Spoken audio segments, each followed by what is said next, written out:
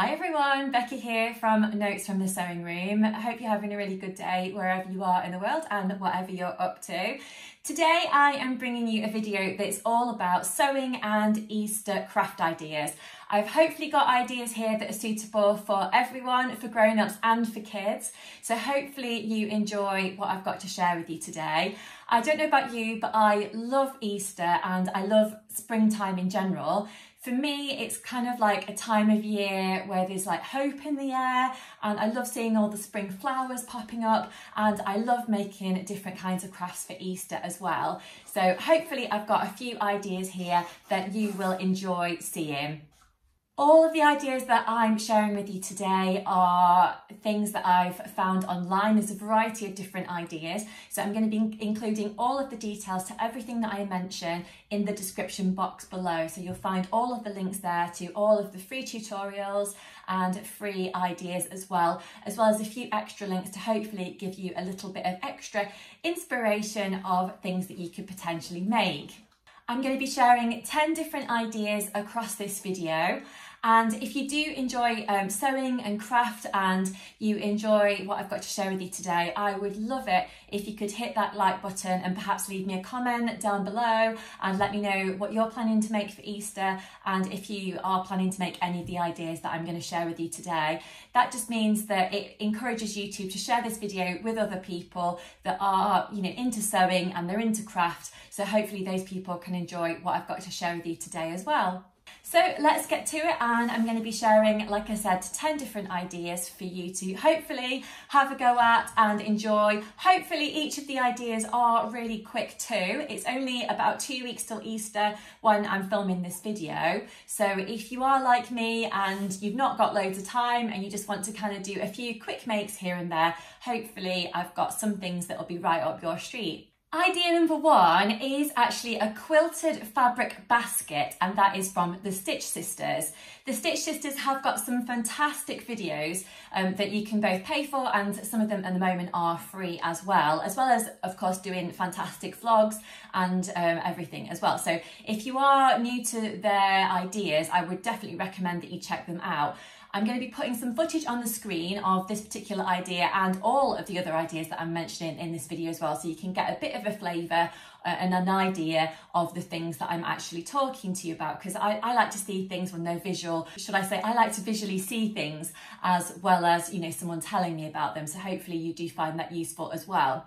So this quilted fabric basket is a great idea really, because it encourages you to use up scraps that you've got lying about at home. Perhaps if you've got some pastel scraps from leftover projects that you've got, perhaps you're into quilting, perhaps you're not, perhaps you just want to try something new, then I think this is a fairly quick quilting project that hopefully you could do in little bits of time here and there. And it's a lovely project that the Stitch Sisters really hold your hand through each of the different steps, and you can basically sign up on their website and you can see this tutorial for free at the moment. And it's got little segments of different videos so that you can talk you through each of the different steps, including what you'll need, how to quilt the main panels, adding the band, trimming the corners and turning everything through, and assembling the basket, as well as how to do boxed corners as well. All really good skills that I know that I'm interested in learning. I'm definitely going to be doing this fabric basket myself. On the actual video, it's not themed as being for Easter. However, I think if you were to make this in some Easter themed fabrics, or perhaps just some pastel scraps or anything that basically says kind of springtime and Easter that you might have lying about at home, I think this would be a perfect little project to fill with some yummy kind of chocolate treats, or maybe some baking that you can do, and you can share it as a family. Of course, you could eat it yourself, that might be what I might do, or perhaps you could gift it to a friend or a family member. So I think this is a lovely project, and of course the basket can be used afterwards as well for perhaps sewing scraps or to store anything else in around the house. Idea number 2 I'm sharing with you today is from countryliving.com, and they've got some fantastic ideas for making Easter wreaths.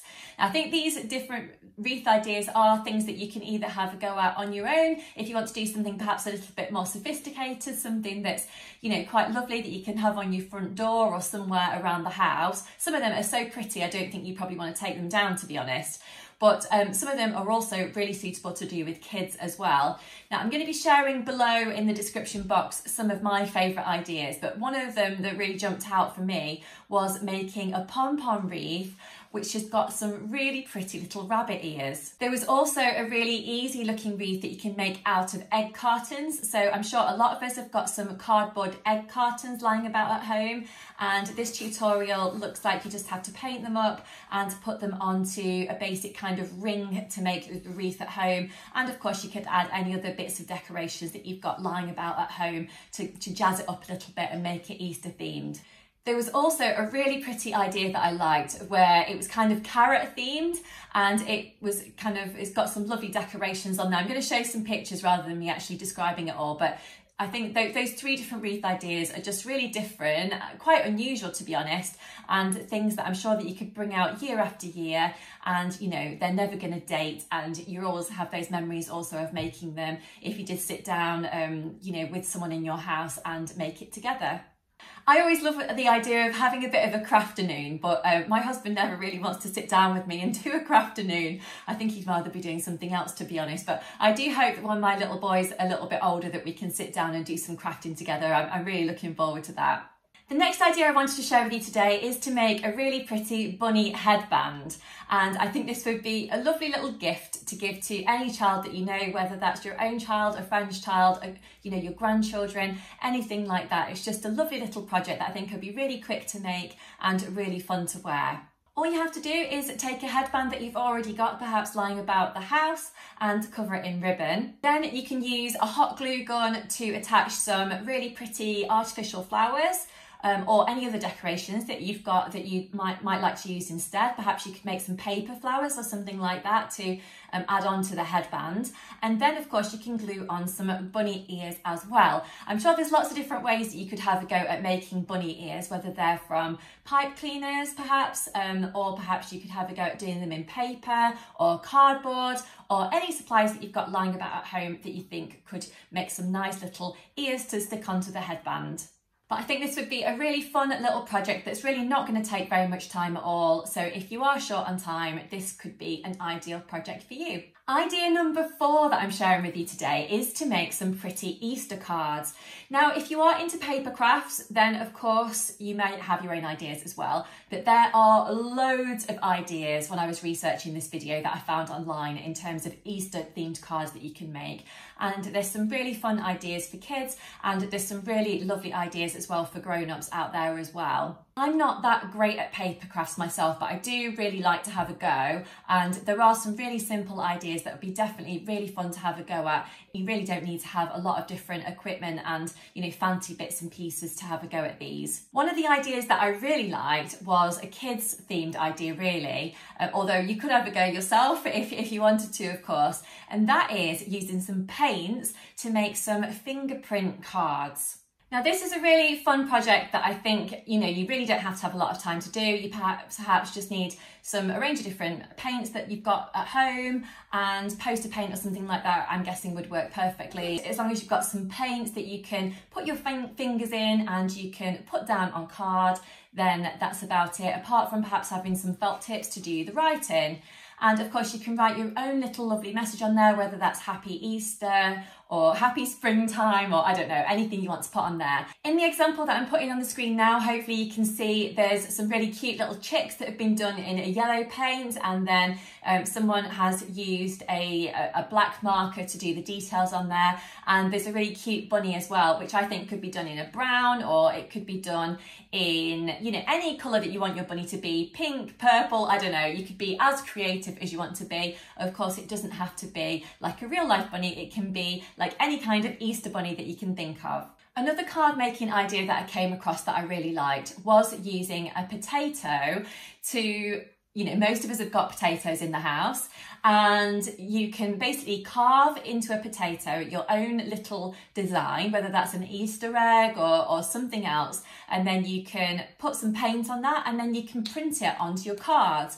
I think that would just be a really good little craft that, you know, again, you don't need lots of different fancy bits and pieces for, and you could create your own unique designs. I think Easter eggs would be a great thing to do with the potato stamps, but I'm sure you could come up with your own ideas as well. When I was looking at different card ideas, there was also loads of great ideas coming up on Pinterest. So if you are interested in making your own Easter cards, then you could check out Pinterest as well. Idea number 5 that I wanted to share with you today is actually not really sewing or craft related as such, and it's not really baking either, but I guess it kind of falls in between somewhere, and that is to make some beautiful and tasty little Easter nest cakes. I love things like cornflake cakes and Rice Krispie cakes, things like that. You don't have to be good at baking, and you know, you really don't need too many different ingredients, and you can whip up something that looks really pretty, and you know, most people would enjoy them as well if you have got a bit of a sweet tooth. You can of course decorate your nest cakes with lovely little things like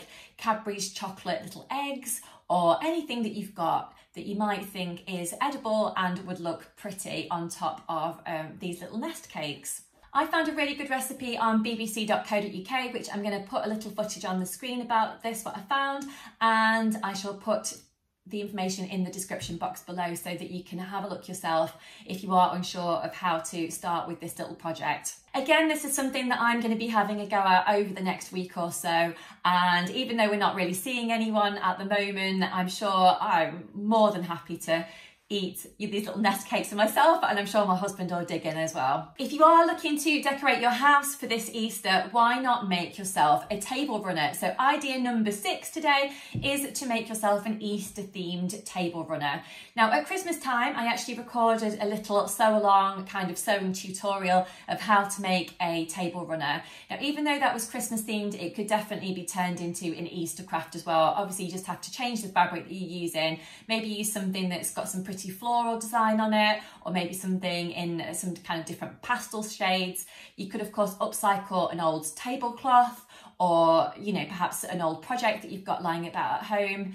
So this is a really good craft, and it just makes your dining room look really super. I will put in a link in my description box below of my table runner tutorial, the one that I put together before, so hopefully you'll find that really useful. I also found lots of really fun inspiration over on Pinterest for this craft as well. That gives you lots of different ideas of the different fabrics that you can use and the different designs that you could potentially go for. This is a project that you could make as complicated or as simple as you'd like, and depending on the fabrics you go for and the design you go for as well, then this can be a really quick project. The table runner that I put together can be made in under an hour. To be honest, a lot less than that if you are an experienced sewist and you are someone that's perhaps had a go at doing this project before. Idea number 7 today is to make some rice-filled little Easter bunnies, which could look fun displayed in any place around your house, and I think they could also be used as things like pattern weights if you are sewing, or they could just be displayed on a lovely shelf somewhere in your house. They could also be used, I guess, as bookends or something like that. This is a really simple project that you really don't need to have a lot of time to do, and you could definitely use scrap bits of fabric for this, or perhaps some vintage tablecloth pieces or anything that you've got lying about the house to do this project. The tutorial that I found is from flamingotoes.com, and I will of course put footage on the screen like I have been the whole way along, and the description below as well, but they look really cute little bunnies and perfect for Easter. And to be honest, if I made some of these, I think I'd just keep them out and keep using them as pattern weights or something like that, because they're filled with rice. They're going to hold everything in place if you are cutting out a sewing pattern or a craft project, and they're going to look really fun as well. I think these would be really sweet little gifts for someone, whether that's you know, a friend or a family member, and they can kind of have their own little personality as well, if that makes any sense at all, because you can draw a little face on there, or you can stitch a little face on there, and you can put a little bow on the top as well to make them all look really individual. I love the designs in the blog that I'm showing on the screen, because they've used some lovely vintage floral fabrics there, and the bows that they've put on are really lovely, and the little faces are really cute. So yeah, I'm definitely tempted to have a go at doing this project myself. Idea number 8 today is to have a go at doing some bunny hot pads, which could be used around the house, and they'll look really stylish as well. These could be made in all kinds of different colour combinations and different fabrics depending on what scraps you've got lying around the house. The tutorial design that I found has got a lovely little bunny silhouette on there, and it's got some lovely kind of grass design, and they've used a lovely spotty fabric in the background. I think this is something that could be used all year round, apart from just for Easter if you wanted to. I like this tutorial because it includes lots of different pictures and it breaks down exactly what you both need for the project and what you need to do step by step as you go along. I think you could use these little pads in your kitchen or anywhere that you think they may be useful, and you can be as creative as you want to with the designs as well. You don't have to put bunnies on there, you could put some pretty flowers on there, or you could perhaps put some initials on there if you didn't want to make them for Easter and you wanted to have a go at making them for someone's birthday perhaps. I think you could definitely be as creative as you want to as this. Materials like cotton poplin, or perhaps a quilting cotton, or maybe a heavyweight linen or something like that would all be perfect for this project, I'm sure. Idea number 9 that I wanted to share with you today is to make some bunny napkin rings. So if you are planning on making some kind of Easter dinner, why not do it in style and make something lovely to display on your table? This project really doesn't take a lot of time to do, and you could definitely have a go at doing it one evening and or perhaps at the weekend, or if you just got a bit of time, one afternoon. You could use fat quarters for this project, or you could use some fabric scraps, and you could be as creative as you wanted to, I guess, with the pattern fabrics, etc. that you use for this particular project. You'll also need some fabric scissors and some pins, some fusible interfacing, and a bunny ear pattern that you want to follow, or perhaps a bunny ear design, should I say. But this tutorial will just talk you through exactly what you need to do, so no fear there. Idea number 10, and my final idea for today, is to make a no-sew pillow that's Easter themed. So this could have a bunny design on it. Again, it could have a floral design on there. It could have anything on there that basically says Easter to you. It could perhaps have an Easter egg design, or perhaps a little chick design, anything that takes your fancy. All you need to do is cut out your design and basically stick it on there with a hot glue gun. So you could use a pillow that you've made yourself in terms of the cushion cover, or you could use a cushion cover that you've already got at home and you're looking to decorate it and upcycle it. This project was from uncommondesigns.com, I think, if I've got that correct, and I will put the details below, but I think this is a really fun idea that you don't really have to have any sewing ability to do unless you want to stitch on some different designs yourself, but this really can be done just with, say, a hot glue gun or perhaps some fabric glue that you might already have at home. I hope you've enjoyed watching today's video, and I've given you a little bit of inspiration of things that you can make quickly before Easter, whether that's on your own or with someone in your household. But if you have enjoyed watching today, I would love it if you could hit that like button. Perhaps leave me a comment below, tell me what you've enjoyed about this video, or perhaps what you're making for Easter, and subscribe to my channel if you haven't already. Then hopefully you won't miss any of my latest videos. A lot of my videos are relating to sewing and different craft projects as well, so I'd love it if you could check out some of my other videos if you are new to my channel. But thank you so much to everyone who has subscribed already and who does watch all of my videos and support me week after week. I really do appreciate that. But for now, I'll leave it there. Thank you so much for joining me today. I hope you've enjoyed what I've got to share with you, and I'll see you soon. Bye.